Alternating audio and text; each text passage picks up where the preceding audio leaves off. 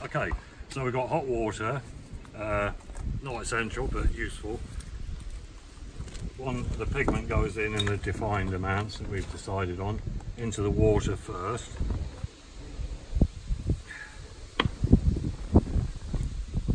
Mix that in. And then start putting the powdered quicklime in.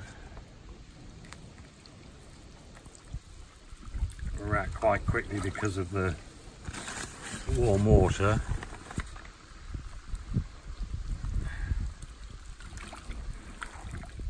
But at the same time, at the moment, we're kind of drowning the quicklime until we get the right temperature.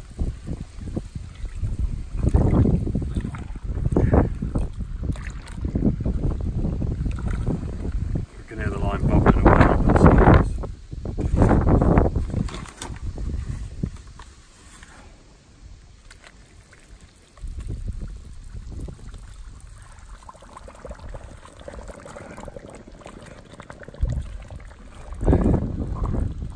Getting close now to the temperature we need.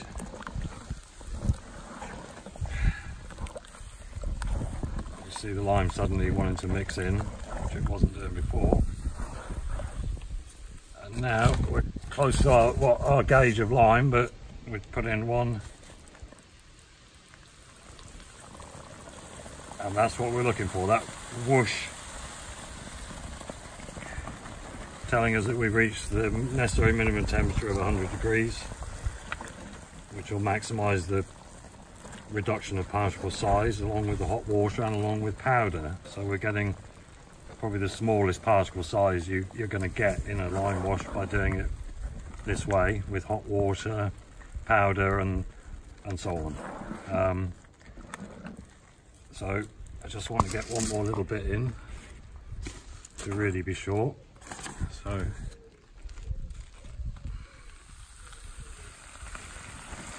that's the one, I think. So now any lime that's been drowned previously is being activated by the temperature having got to the point, and so we're going to now see that lime slaking for a little while, and effectively cooking the lime wash. Oh, lovely.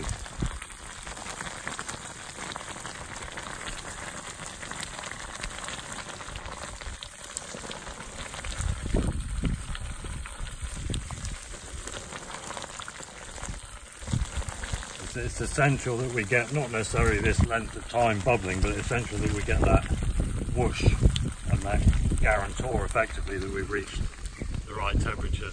And if you'd like Lily to just pan around to the building that we're currently lime washing with copper pigment, that's the effect. Hot lime wash going on, hot and thicker than would be possible with a lime revival type lime putty lime wash with hardly any lime in it.